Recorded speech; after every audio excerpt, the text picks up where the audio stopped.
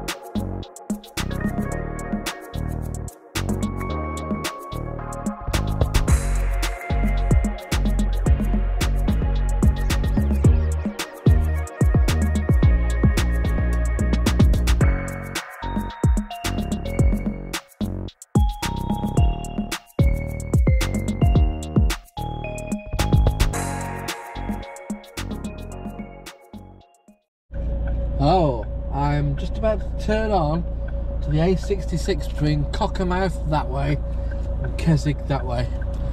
Cockermouth is famous for several reasons. One of them is it's where the River Cocker runs through.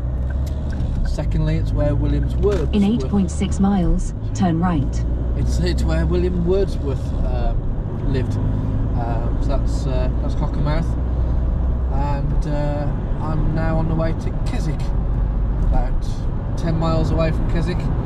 It's amazing looking around the countryside here, how massive hills and the mountains, the clouds are kind of at the top of them. You can't see the tops of the peaks because the cloud is so low, and it's quite a bright day generally. There's blue skies on the horizon there, but these white fluffy clouds which William Wordsworth spoke about as he wandered like a cloud, or as a cloud, whichever one it was. So that's very much the area. It's an area where people appreciate the countryside and the amazing magnitude of the kind of the hills, the whole experience, the fields. This is all here for a reason, for a purpose. And it's just such a nice feeling to be around it. I've lived in towns and cities all my life, but you just can't beat the countryside. It's something else. It gives life, literally, with the trees and the air. But it's something special. We really should appreciate it a lot more and do all we can to protect it.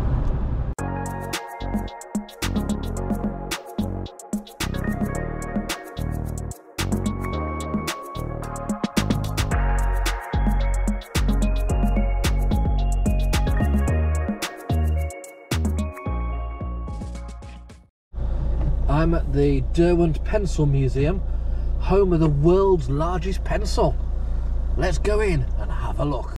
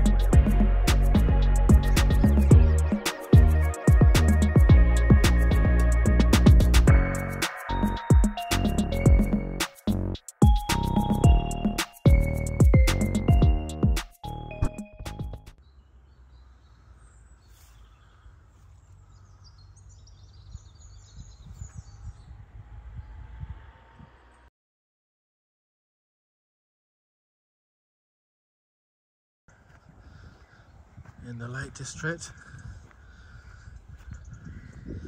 just outside Keswick.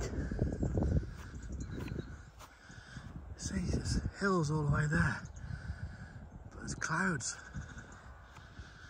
that low. It really is a remarkable scenery. And this here are the Castlerigg Stone Circles.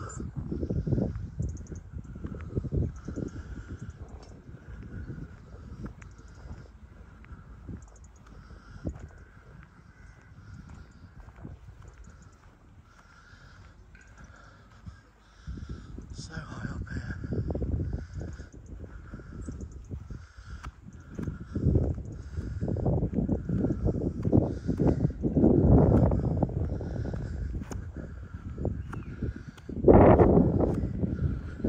Remarkable place for you to go and see all around.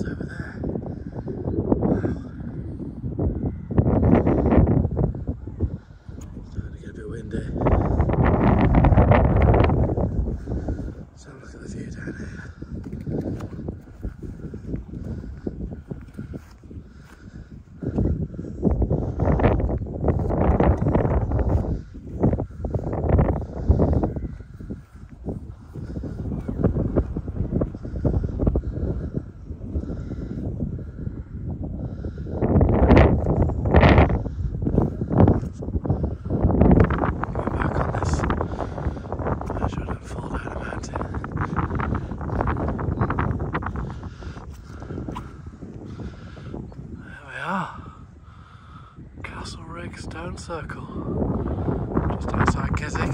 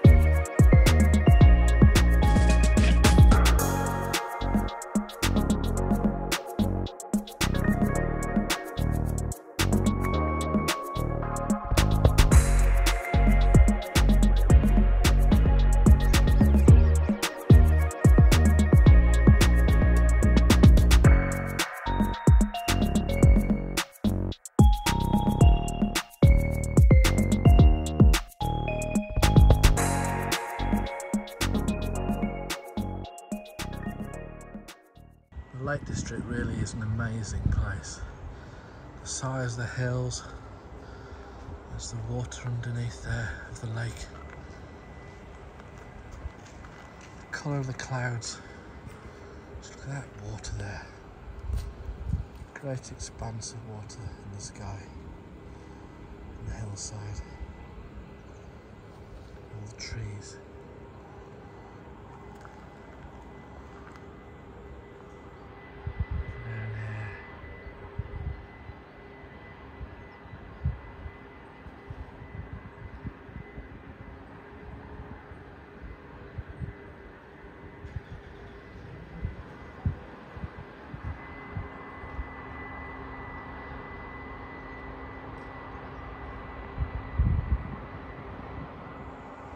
It just really is such an amazing place.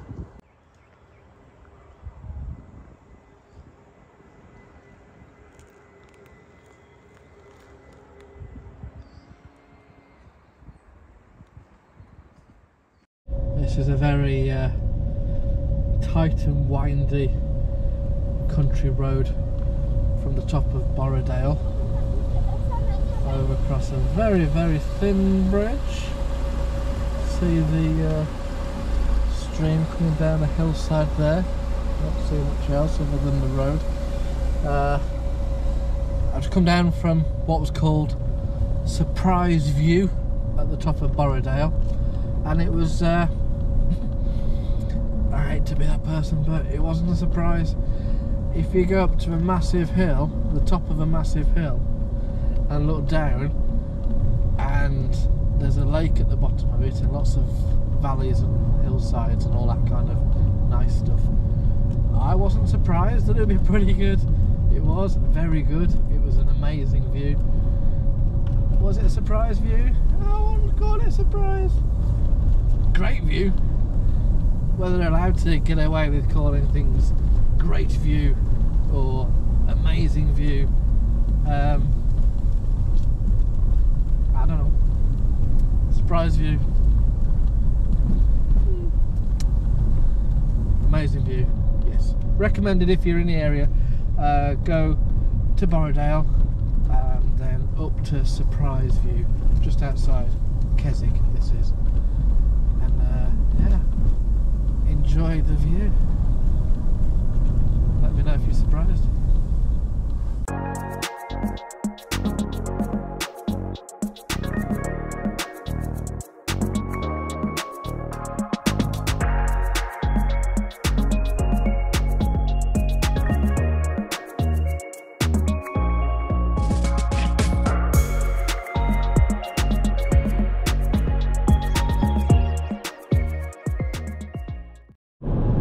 Of all the places I've driven in the last few days, the Lake District in England is really one of the standout highlights so far.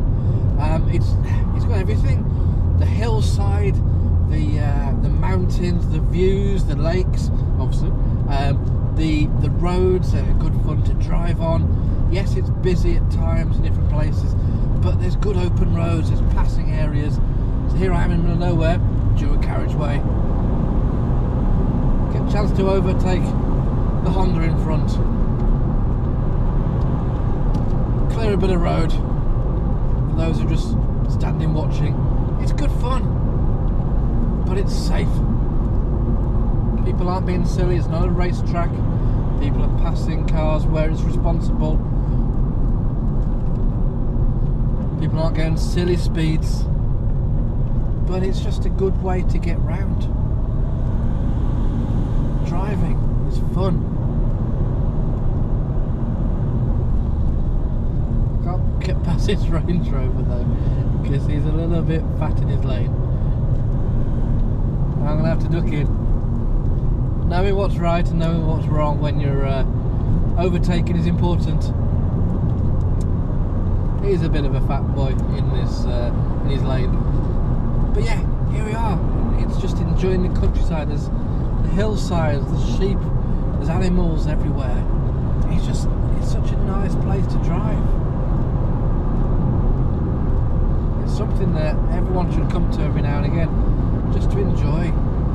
Not only straight motorway rubbish, bend, weaving through the mountains, along the valleys. Every now and again you've got lakes and rivers and bits of water all around you. Interesting road signs, just places you've not heard of before. It's good. The Lake District is good. Driving in the Lake District is good, even if I can't overtake the Range Rover.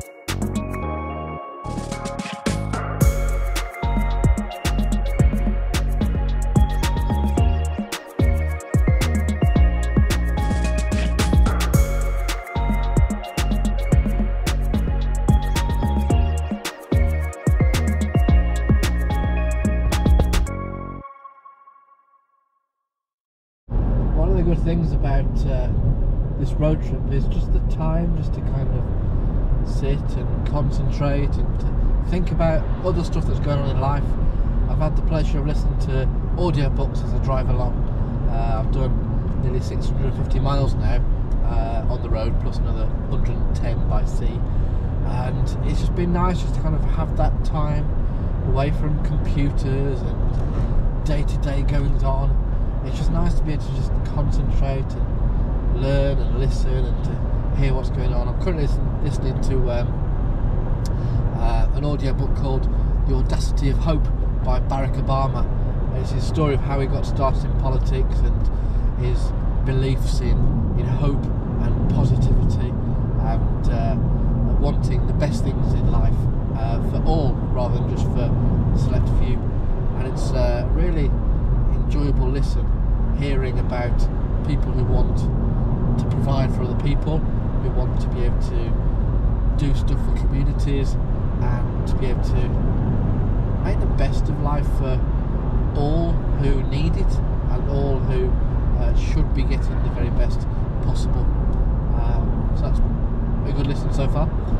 And yeah, just being able to sit comfortably, not worried too much about time as to what time we turn up at the next location, because I'm in charge of my own destiny. As long as I get to this one place I've got booked for 3:30, I think it is, 3:30, 4 o'clock today. As long as I get there on time, I'm fine. And as long as I get to my hotel this evening, I'm fine. I've got a fairly flexible schedule, and it's just nice to be able to not need to rush around. If I want to stop off and see something, I can do. If I want to stop off for a cuppa or something to eat, I can do. And this really good thing is, it's just me. I can just be me. And that's good. Sometimes we get so wrapped up in life and being us for other people that we kind of forget to be ourselves, and reminding ourselves who we are and what we think, what we value and what we appreciate. Those are good things as well. So that's that for now, so see you in a bit.